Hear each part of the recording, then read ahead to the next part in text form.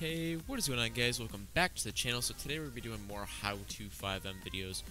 This first video we're doing here is how to actually create add-on vehicles for your FiveM server. So I'm going to be showing you guys how to change a dlc.rpf file into an actual FiveM ready vehicle, as well as making it so that you guys could actually change spawn codes for vehicles, because sometimes the default spawn codes, you guys just might not like them. Change the spawn code, be more personalized, things like that, guys. So we're going to jump right into it here. So I'm just going to go on my browser. I'm on GTA5mods.com, guys, link in the description. This is where I get all my cars from. Amazing resource for vehicles. So all we're going to do is we're going to go, I like this Koenigsegg Jessica. This car looks nice. So we're just going to hit download. We're going to hit download again. Then we're downloading the Jessica right here. So now, just gonna finalize that. So guys, I have OpenIV open up here. So all you're gonna want to do is just go to OpenIV, go to Update X64 DLC Packs. That's that simple, guys. We're gonna go right into here. Now we're gonna just open up this RAR file, guys. WinRAR, 7-zip, WinZip. All those files worked up in this. So now, as you guys can see, we just have this with the dlc.rpf. I'm just going to drag this right into here. Make sure you have edit mode on. If you don't turn it on, it's not going to allow you to drag that in.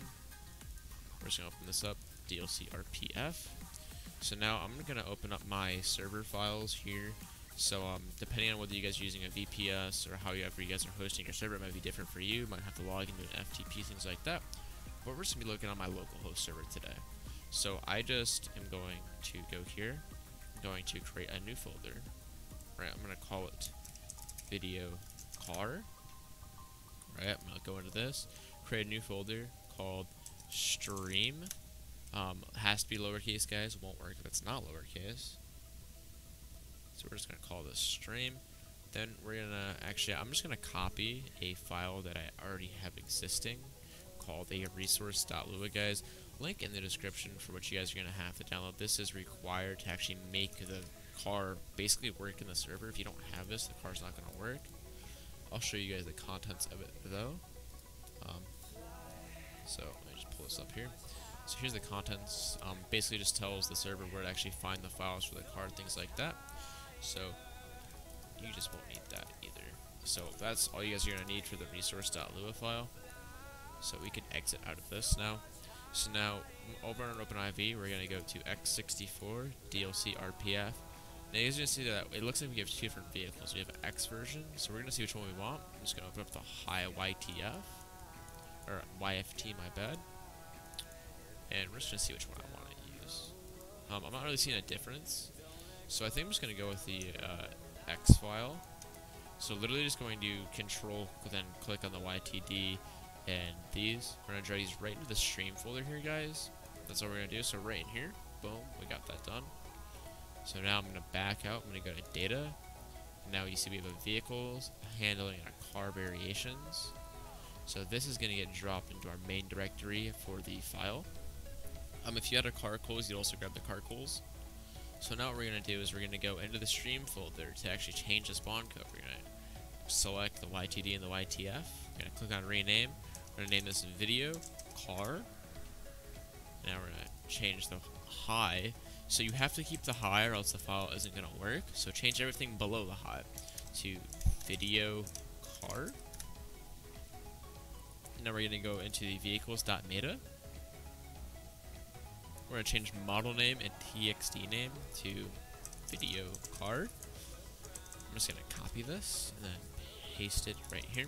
You don't have to change the handling ID. I wouldn't recommend it. It's just another thing that you have to do next. So I don't really do it. You can if you want your custom handling, but you don't need to. So we're gonna go down here to actually the one that we're using. My bad. We're using this one here. The X, not the regular version. So we can actually just delete this. All these files right here. We don't need these. So now the TXT relationships, you'd actually, I'm just going to delete this one, right? So you guys can delete these if you want, you don't need them, but you're just going to change the child name. So you see how this is Jesco 2020X. That's the car that we changed the spawn code on. So we're going to go down here to where it says child and change that to say video car. And then we're almost there, guys. So now all we're going to do is we're just going to go into our car variations file. We have Jesco X. Literally just going to just change that to say video car. We could delete the piece that says Jesco here. We don't need that. This is just happens to be a 2-car pack, but for most cars you don't have to go through and delete these. So that's literally it, guys. So now I'm just going to go to my server, go to my server CFG here, and I'm just going to edit it to add my resource that I want to start. So I'm just going to type start. Let me show you guys. So literally just going to go type start video car. It's just the name of this resource, I believe, if I'm not wrong. Videos, cars. This is just called video car, guys. It's that simple. So now I'm just going to minimize this. I'm just going to start my server. So for you guys, it might be a little bit different if you guys are using a hosting service, things like that. You might have to go on like web panel and stuff like that. But if you guys are using a hosting service, or you're looking for a new hosting service, all you guys gotta do, just go to the link in the description. Iceline host will be the first link down below. Iceline.host/RLRP, guys. Use promo code RLRP for 15% off your first month. Guys, they have amazing DDoS protection. Overall, just a great hosting service, great prices. They host multitude of games, guys, so go check them out. Like I said, first link in the description. So now we're just going to open this up, click start. Now once again for you guys, for me it's going to be a local host, but for you guys it might be the server IP that you guys have to connect to. But for me, it's just going to be the simple local host, guys. So now load in, you'll see TJH Development, guys. That is my development server. Once again, link in the description if you want to join that. Premium development services, things like that. Very helpful. This is the spot where you can actually get all my videos from as well. You get help from me and other developers. Overall, just an amazing development resource. So we're spawned in now. So what we're gonna do is press F1. That's my V menu. Upcoming video on how to install trainers and other scripts into your server. We're just gonna go vehicle spawner, spawn by vehicle name. We're just gonna go video car. We're gonna spawn that in, and there's our car, guys. Might take a second to load in for you, depending on how large the file is, but it's that simple, guys. So we have our car loaded in here. We could go to our mod menu. We have our full mod menu. We could lower the car, put armor on it.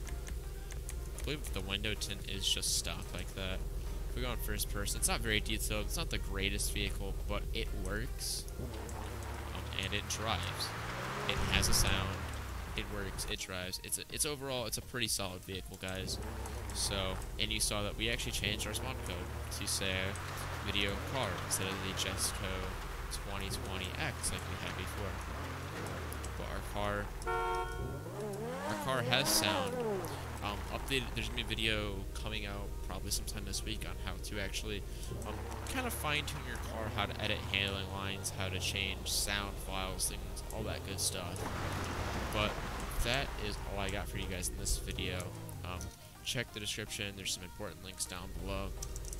But otherwise, guys, hope this was helpful, hope this was educational, and I hope this kind of helps you guys get a little bit of a better grasp on how to do things for FiveM.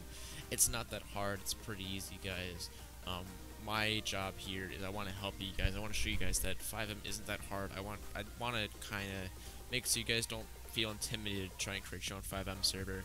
That's kind of what the entire point of TJH development is. We want to help you create your own FiveM server. We want to show you that it's not intimidating. It's actually pretty easy to create your own FiveM server. So make sure to join that Discord in the description below for more very important resources.